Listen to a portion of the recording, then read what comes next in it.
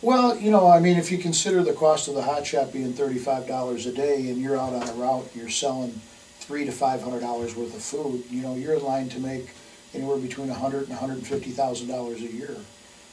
Plus the added exposure of getting people to try your product. The hardest thing in a restaurant nowadays is to get somebody to stop in and look at it and try it. When you bring it out to a construction site or you bring it to a factory where they work and they're there anyway, they try it, they like it, they stop on the way home, they get something.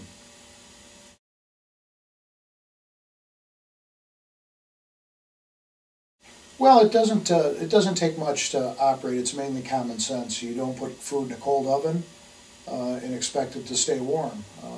Basically, after the truck's warmed up, it's loaded. It's loaded at a time when your restaurant's typically quiet, 10, 11 o'clock in the morning if you're going out on a noon route.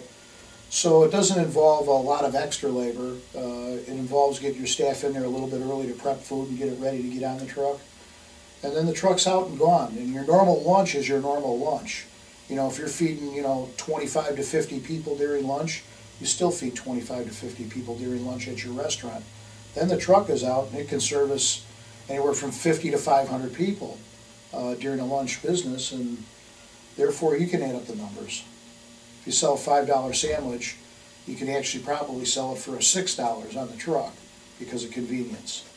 So that makes up actually the added cost of the hot shot.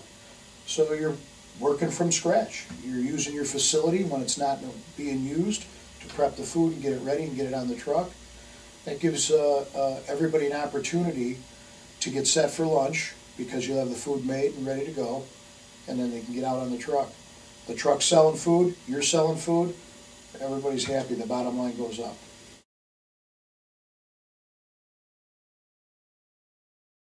Well, it's simple. I mean, you can go out and get business. Instead of waiting for business to come to you, you can actually take your food, your product, your wares, take them out to the customer and sell it to them.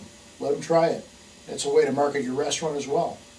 A lot of the trucks that are out there selling food don't have a name on it. You don't know where the food came from, how it was made. When your name's all over the truck, you have pride in your product, you're out selling your wares, it makes a huge difference.